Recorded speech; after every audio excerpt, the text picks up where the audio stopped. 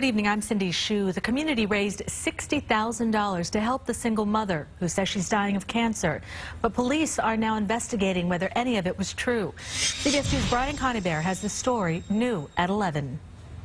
Shivani Deokaran certainly looks like a cancer patient in the pictures she posted on fundraising websites. And when the single mother of two teenage boys told people in the Westchester village of Ardsley she only had 18 months to live, they opened their hearts and their wallets. Town Supervisor Paul Feiner, who spoke to us via Skype, actually used the Greenburgh Town website to solicit donations. Immediately, within 24 hours from my posts, we raised about $12,000. And that was only the beginning. One GoFundMe page raised more than $25,000, another more than $10,000.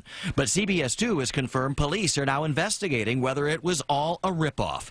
A police source says after getting a tip, investigators asked Deokaran for medical records to prove her cancer claims. But instead of turning them over, she closed her Indian restaurant in nearby Dobbs Ferry and suddenly moved to Florida last month. It's horrible. People are taking advantage of the kindness of their neighbors. You can't trust, unfortunately. Deokaran's sons went to Ardsley High School, and the entire community rallied to help pay medical costs and other bills, even for an adopted dog named Gia to comfort Deokaran.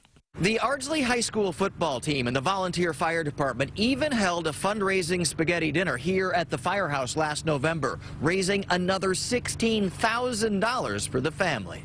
It's a good community of people who will work hard. John Clear is a longtime volunteer firefighter who helped out at the fundraiser. It's disappointing that somebody would do that.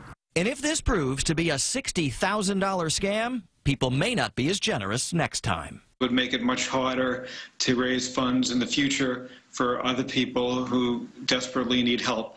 Deokaran's boyfriend, Niklesh Parekh, told CBS 2 they would not comment on the allegations until they talked to their lawyer. In Ardsley, Brian Conybeare, CBS 2 News.